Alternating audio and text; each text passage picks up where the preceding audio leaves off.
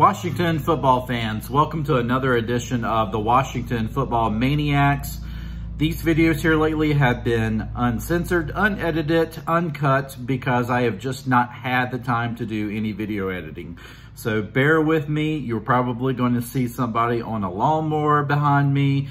That is okay. All right. So getting into the video today, we're talking about the injuries that the Washington football team sustained this past Sunday. Of course, Logan Thomas had that hamstring injury. He's probably going to be week to week from what I hear. Hopefully he's going to be ready to go this Sunday, but if not, then Sammis Reyes looks like he is going to get some playing time. I know a lot of folks are excited to see the Chilean out there on the field. I'm excited too. The man is stacked. So let's see if his physical attributes can kind of match up with his football skills. Maybe a lack of, but hey, I mean, he's got the tools. So let's see if he can use them, right? Of course, Ricky Seals-Jones is going to be the number one tight end while Logan Thomas is out. So, you know, let's just see how things go. Of course, we drafted Jon Bates. Jon Bates is going to have to get in there. I really want to see Jon Bates, you know, going out for passes and things like that.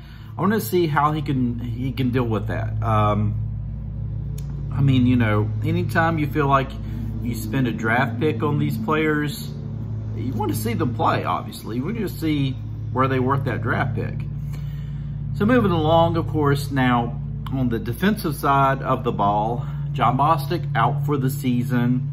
Torrey McIntyre out for the season.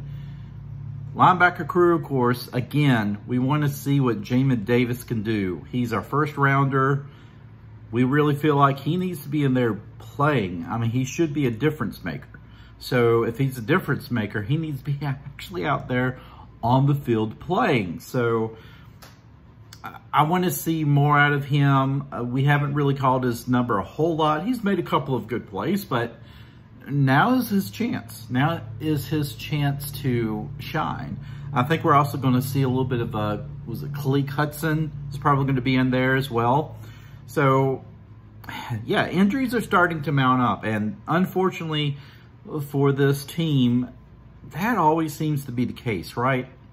Always seems to be the case that, especially in the last several years, injuries have played a huge role in success or failures of this team. And this year's going to be no different. You know, we started off with Ryan Fitzpatrick going down in the first game of the season. But, you know, on the flip side of that, sometimes things that are positive, that are good for the team, comes out of that. I mean, we hate to see players get injured, but it also allows other players a chance to prove themselves. Taylor Heinicke right now, of course, I think he's playing really well as a quarterback. I mean, he's going to have some up and down games. He's going to have some interceptions because he's kind of like that Brett Favre type of player, you know, the gunslinger, you know, he's not going to be a game manager because he's not.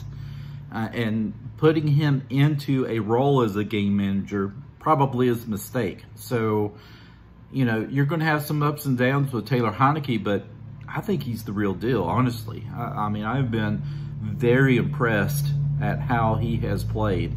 So, honestly, I have no worries with Taylor Heinicke right now at quarterback. As far as I'm concerned, he can stay in there at quarterback unless we really start, you know, losing a lot and he starts really stinking it up. I am just fine with Taylor Heinicke. I think he gives us a lot at that position. You know, another one that we haven't really talked about that was kind of gimpy toward the end of the game was Antonio Gibson. Now, we really do not need Antonio Gibson hurt. We need him healthy. We need him out there in the field because we're going to have to rely on him a lot. Taylor Heinicke needs to rely on Antonio Gibson a lot. You know, having that strong running game really helps an inexperienced young quarterback, and that is exactly what Taylor Heinicke needs right now. So I'm hoping that Antonio Gibson will be healthy and ready to go against the Saints on Sunday. We'll see. I mean, like I said, there hasn't been anything said about his health, so we'll just have to monitor that. I know that there was also some talk about Dyami Brown. He didn't return in the game against the Atlanta Falcons. He was injured as well. I haven't heard any more. I want to hear a little bit more about, is he going to be healthy? Is he going to be out there? Because, again, I think when you get Curtis Samuel out there, and, of course, Terry McLaurin, that is just going to make the stock of Dyami Brown go up, because suddenly people are forgetting about Brown. They're focusing on Curtis Samuel. They're focusing on Terry McLaurin. And, of course, when Logan Thomas is healthy, they're focusing on him. But they're forgetting about Dyami Brown. And so there's some opportunities for Brown to really succeed. Again, I hope he's healthy. I hope he's ready to go. I know that he had sustained some sort of injury and didn't play the rest of the game against Atlanta. So injuries are piling up, folks. It's just part of the game. We're going to have to deal with it. And then if that wasn't worse enough, the FBI raids the facilities of the Washington football team, and our head trainer right now is under investigation. Don't know what that is about, but can we please just get away from all of these investigations and, excuse me, all-field stuff? You know, I think that for us fans, we want a franchise that is clear of any type of, you know, controversy and all of that. We're trying to get away from all that. And it seems like we just can't.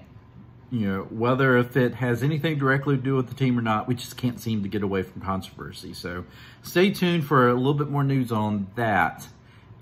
I wanna hear about that as well. But anyway, enough of this video. Hope you guys have a great Tuesday. I will see you in the next one.